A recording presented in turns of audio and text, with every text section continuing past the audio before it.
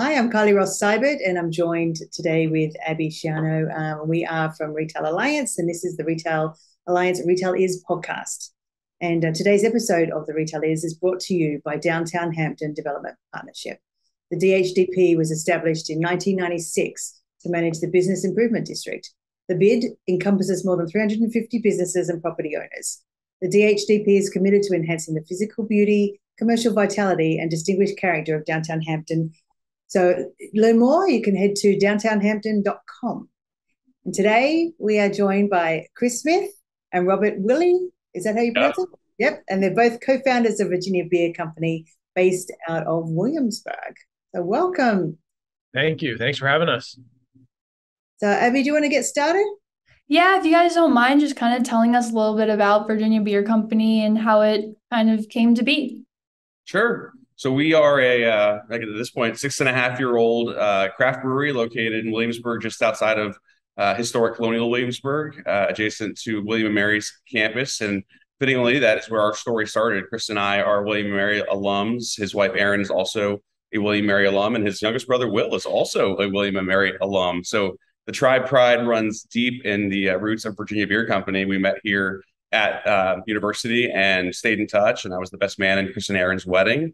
And we started falling in love with craft beer towards the end of our collegiate careers, toasting to a job well done at university and onward to our careers. And we started homebrewing separately. Interest in craft beer, ranged from trying to make it ourselves, drinking as much as we could for research purposes, visiting different breweries all across the country, just trying to learn about what was going on in the industry. We just fell in love with the idea that these craft breweries were such institutions in their communities, right? Businesses, people wanted to celebrate, people wanted to join, and the collegiality of the industry as well. The idea that people from brewery A would go spend time at brewery B, that these breweries would collaborate. It was so different than the industries we found ourselves in. We were both in finance in the Washington, D.C. area for myself, and then New York and Boston for Chris. So we were both successful in our careers, but it just wasn't a passion. And this passion for craft beer really sparked at William and Mary. And so whenever we would get together, especially for reunions and homecomings at William and Mary, the idea of coming back to Williamsburg, where it all started, and doing something that would engage the community and that would build camaraderie, it just seemed like a no-brainer. Why wouldn't we come back to our college town and do it together as friends and try to give something back to the community that brought us together? So it was a long journey, but here we are in 2022, and the brewery's been open for 6.5 years, and we've had many rounds since. Congratulations on that. Thank you. A few other people. So do you want to explain if it's who sort of encompasses the ownership and the other people that are involved in the business? Sure, yeah. So Robbie and I are the co-founders. We currently have a team of 20 people, actually. So we're two of 20. Mm-hmm. We have a production team that is 6 people strong, a sales team that is 4 people strong now, and then 8 people that work in kind of taproom and management as well. So we've gone from, I think day one we were, 2, and then we became 3. And then when we opened, I think we were 7, and now we're 20. Wow. Have you always been in the same space? We have, yeah. So this building that we're sitting in right now, we leased in December of 2014. Mm-hmm. And it's a building that was built in 1960 by C&P Telephone. And it's on a side of town that I'd say, it was kind of had gone downhill a little bit, not downhill in a bad way, but it was not really the focal point of the community. And we first saw this building and it just looked like a brewery. It had been empty for many years, but it's a big open building. It has high ceilings, as you can see. Yeah. Had a lot of the utilities that we needed to run a brewery. So we were really excited to find it. It works very well for us. And yeah, it took a lot of build out, but it really functions nicely from a beer garden, tap room, and brewing perspective. Great. So you brew everything there. What about you're talking about now distribution beyond local, it sounds like, to what, international, just domestic we're talking? Both. So we part of our plan when we decided on the name, the Virginia Beer Company, we wanted it to feel meaningful. We wanted it to feel vintage. The idea that Williamsburg in particular is a historic community that kind of helped spark the colonies, the states, and in many ways, Virginia has really sparked the craft beer movement on the East Coast. So we wanted to be a part of that. We wanted to celebrate that worldwide. And so we currently, this is our first year distributing Virginia Beer Company beer throughout the entire Commonwealth of Virginia. So we have expanded our distribution in Virginia very methodically, wanting to make sure that the quality control was in place, that the production methods were in place, that if we sent beer to a bar or a restaurant or a grocery store, that it could always be there, that we wouldn't run short. And so we started in Hampton Roads, which is our home territory. We slowly moved into the Richmond area, and then Northern Virginia, and then Western Virginia, and then we just tied off the Eastern Shore late last year. So this is our first year covering the entire state. But actually, before we were in various parts of Virginia, our beer was being sent overseas to markets in the UK, Western Europe, and Asia as well. And so right now we've got beer available in different volumes in the UK, France, the Netherlands, South Korea, Japan. We've had some drops in Australia, New Zealand, and we're part of the Brewers Association's export development program as well. So even if we don't have full-time distribution in other countries, our beer can frequently be found popping up at beer festivals in other countries as well. So it's a big part of our project. Chris will actually be taking a trip to London later this month for the London Craft Beer Festival and a couple tap takeovers. And after no travel at all for the past 2.5 years, this will actually be the brewery's second in-person trip to London this year alone. Oh, great. So you mentioned all these countries. So, and what was the company, the organization that's helping you internationally? You were just the Brewers Association is our trade group for craft breweries, independent craft breweries, but they have an export development program within the trade group. Oh, that's interesting. Yeah, because I was going to say, how do you even know where to start? Manufacturing and distribution, and I mean, that's we actually got really lucky. So there's the export development program, which has a lot of resources for us and provides us with a lot of support. But beyond that, we got lucky in the fact that we're in the Commonwealth of Virginia. The Virginia Economic Development Partnership has an international trade arm that offers unbelievable resources for export. So we engaged with them actually first in 2016 and discussed our interest in exporting, and they shared a lot of information with us that was new to us, and we realized that we weren't quite ready to export beer. So I think in early 2019 we actually started sending beer, but we've been supported by the Commonwealth of Virginia the entire way. And right now actually we're in a program called Valet, which is the Virginia Leaders in Export Trade, where they provide us with some financing, consultants, all kinds of support that really helps us grow our export business. So from that, I don't think, if we had been in another state, I don't think we'd be as far along with our export business as we are. Yeah. Oh, that sounds amazing. I've not heard of that. So that's good knowledge to have. So do you, and going back to what I was saying, do you manufacture and only export, or do you actually manufacture overseas? So everything that we brew is brewed right here in Williamsburg, Virginia. So we've built out a robust facility. Part of the reason that we teamed up with a professional brewmaster who joined us, his name is Jonathan. He came from a much larger brewery than the one that we initially wanted to open, and the idea was that we could ramp up our production facility here to support not just domestic markets but overseas markets. So we've invested in stainless steel tanks, our own canning equipment, our own lab equipment. We've got a robust facility here for storage of cans and raw materials as well, grain and hops and yeast. And so everything that is produced and brewed is brewed right here at 401 2nd Street. And then through our various distribution channels, a lot of shipping knowledge that we've had to pick up along the way.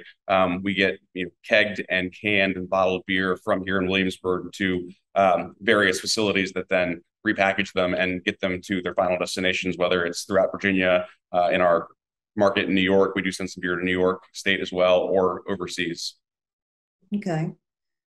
Abby, did you want to ask some questions?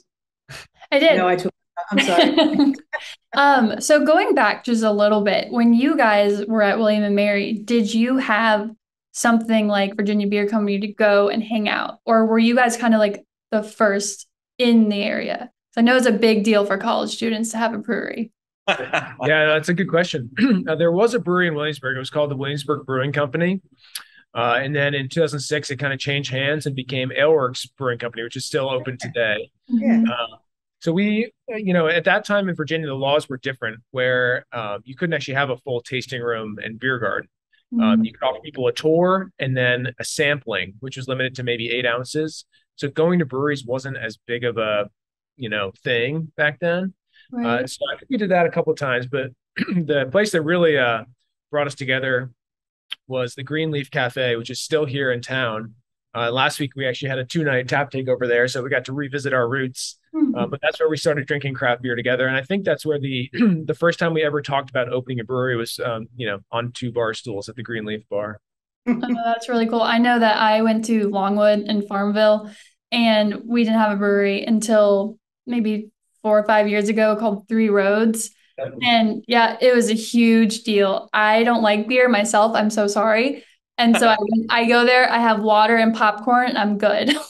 Nice. And that's that you just kind of hit the nail on the head though. Like the idea for us that people can come to our brewery and do that very same thing. We host different community pop-ups, whether it's partnerships with nonprofits, whether it's live music on the weekends, speed quizzing trivia on Thursdays, free to play. You don't have to drink beer or even enjoy beer to come to the brewery and enjoy the space, right? We've got Wi-Fi, we've got food trucks, we sell Virginia chips, we sell Virginia peanuts, we've got gourmet sodas, we have non-alcoholic kombucha on tap. The idea is that it's a community gathering space for all ages. And that's really what we loved about kind of Williamsburg in general. I mean, coming from bigger cities, the DC area, New York, Boston, et cetera, Williamsburg is a community that you can get involved with, and it gives back to you what you give it. And then at the same time, we enjoy the Greenleaf space so much. And obviously for us, part of that was working our way through their 40 taps over the course of a responsible amount of time, obviously, but also that we felt at home there. It was comfortable, right? Like it was dim lighting, it was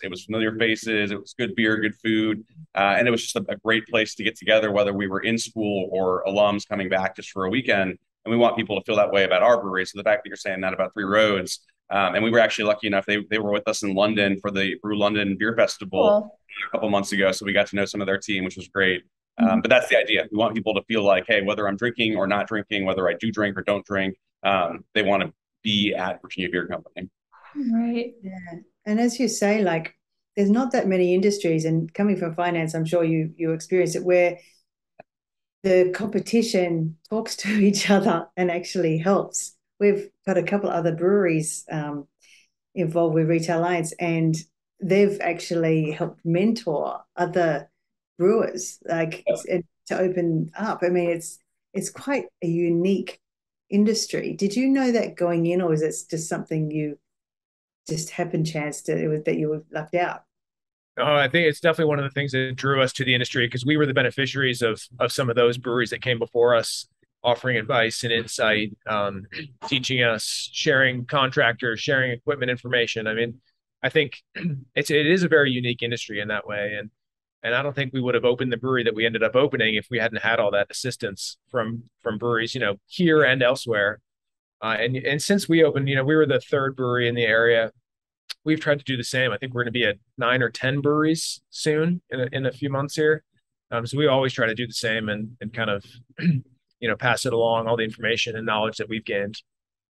When you say you're going to be at the other breweries, does that mean that they will sell your brews, or you're just going to go help them?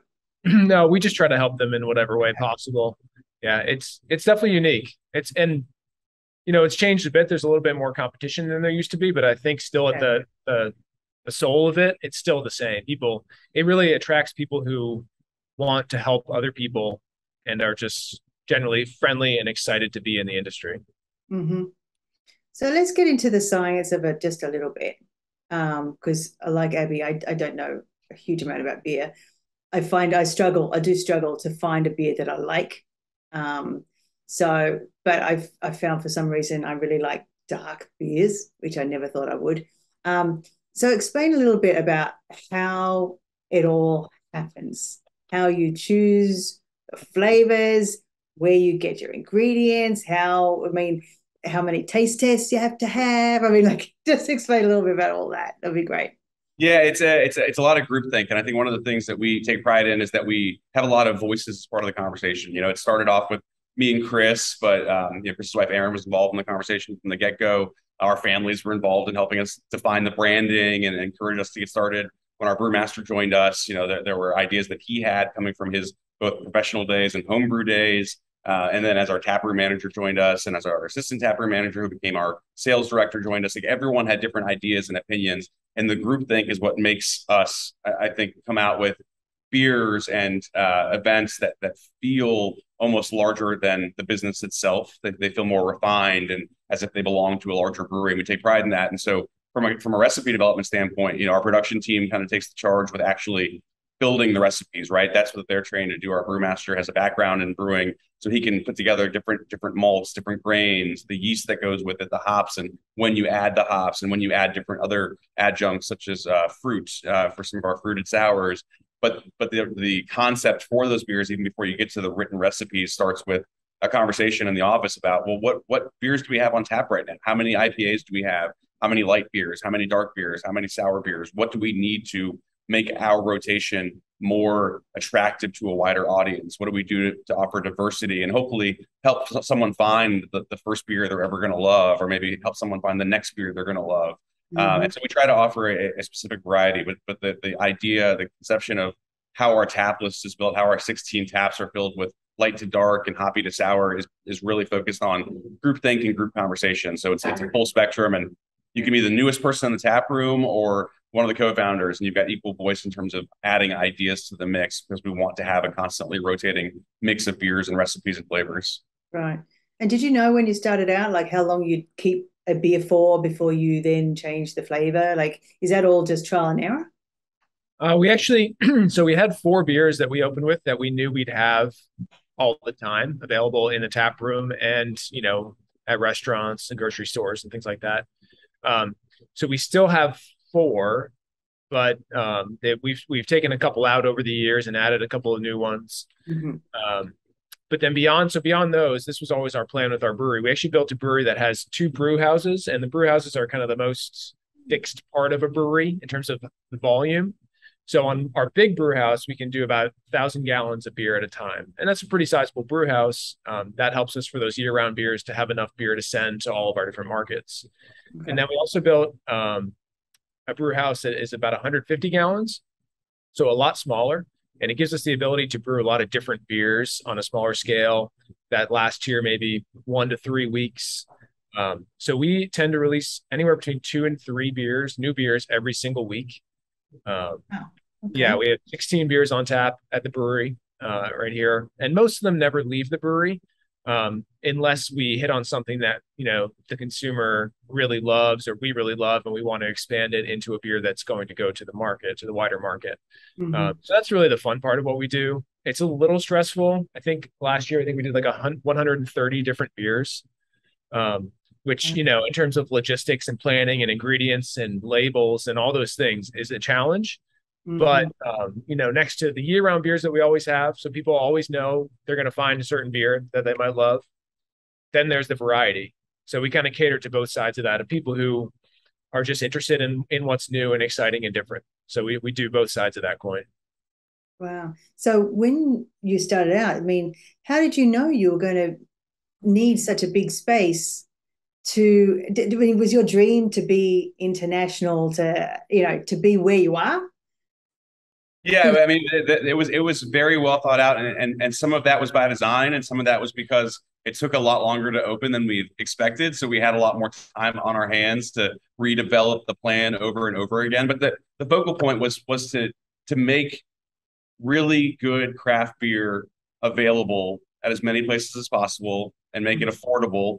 And to do that, you've got to have a talented production team. You've got to have an investment in the lab and the science to make sure the beer tastes good when it leaves the brewery. And then you also have to brew a lot of it. It's economies of scale. The more you brew a certain recipe, the more affordable we can make it, right?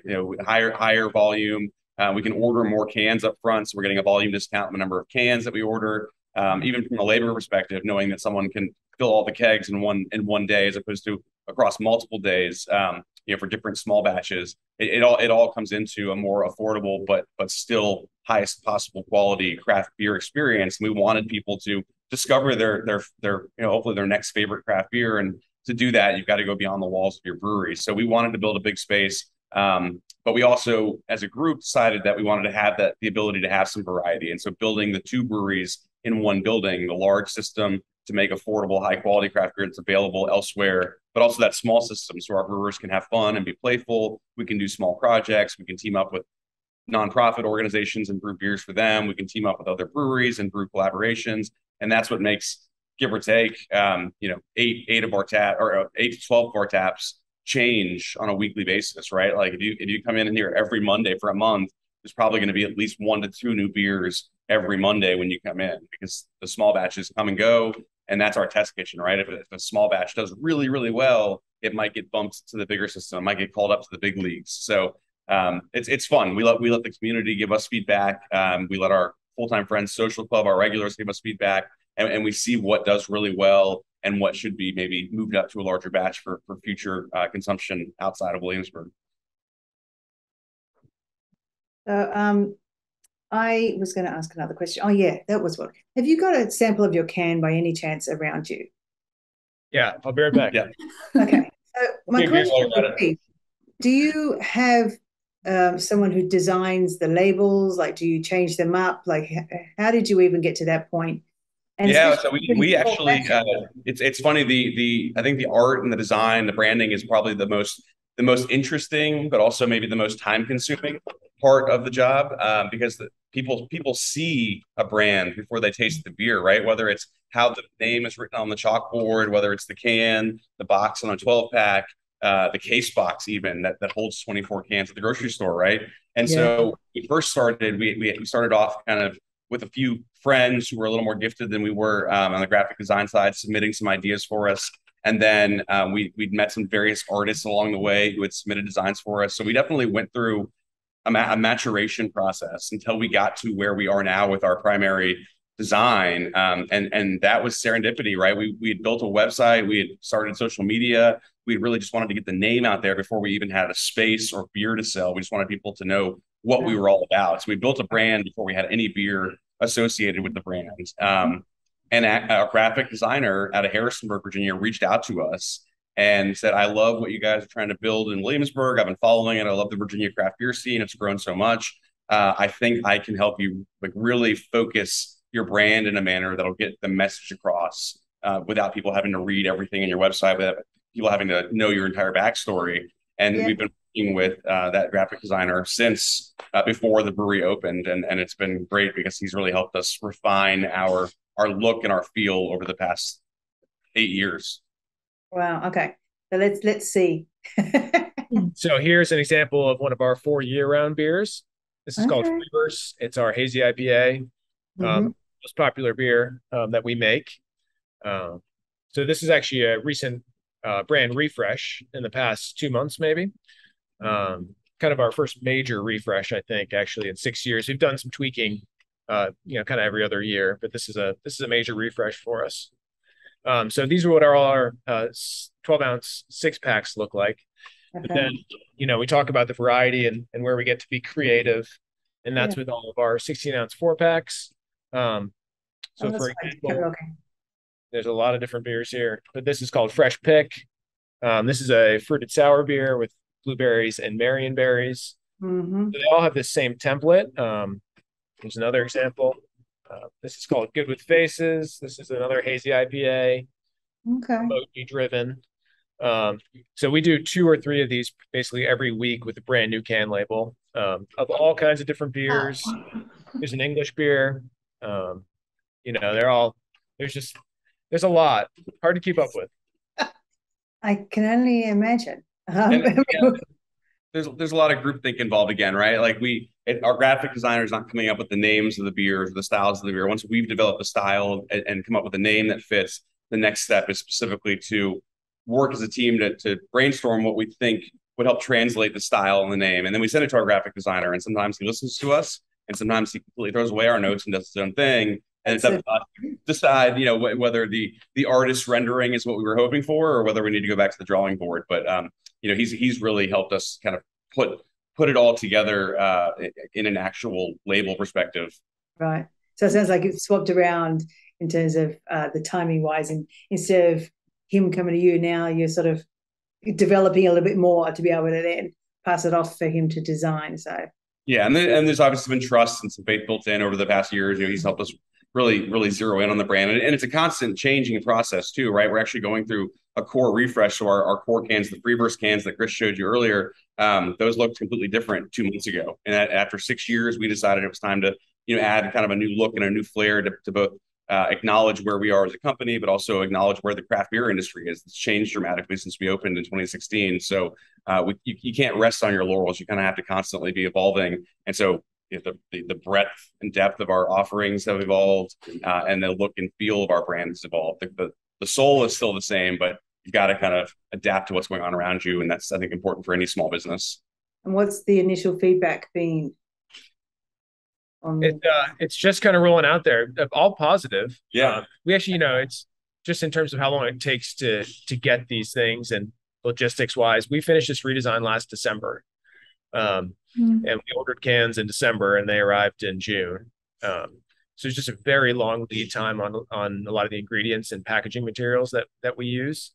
So we've lived with it for a long time, and we're starting to see it now in the market, and the reaction's been good. It looks great on the shelves, we think. So sure to keep coming in. I mean, we've got lots of questions to go, and I know we're probably out of time. We are out of time. I was going to say that. I feel like we could talk to you guys probably for 2 hours and not even start to understand really the whole thing of what you guys do.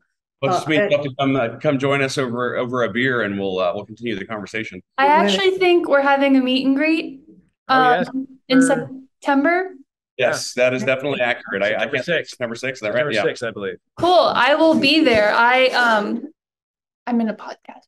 Right. Sorry. Interruption. It's fine. We're good. Yeah. But I want to try that sour one at the purple blue can. Yeah. Like something I'd like. Yeah, we always, come in and get splashes, and our team, we're very blessed with a great team. We've actually had a lot of consistency, people who have been with us since day one, still behind the bar and still hanging out, and familiar faces, I think, also create a following and people who trust recommendations. And so our team's definitely here to guide you through the experience. I like that. And talk through the ingredients, and we're all about community and engagement, and that's just part of that process. Yeah, it's awesome. We didn't really get much into sort of the community, and you said you work with nonprofits and stuff, so it'll have to be another discussion another day. That's all right. That still sounds good to us. Yeah. Well, thank you very much for joining us. It's been really interesting to chat to you guys, so thank you. So, Abby, we want to wrap up? Okay. Yep. You've been listening to the Retail Is podcast. If you've enjoyed what you've heard, you can find more at retailalliance.com/retails-is-podcast or search YouTube for Retail Alliance. I'm Abby Cheyenne. And I'm Kylie Ross-Sybert. Thanks for listening. Thanks for listening.